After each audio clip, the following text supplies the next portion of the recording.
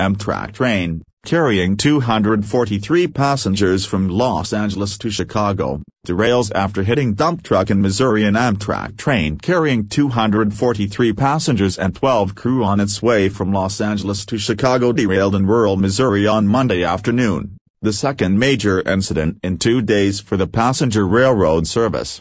Several cars of Amtrak's Southwest Chief train came off the tracks after colliding with a dump truck at 12:42 p.m.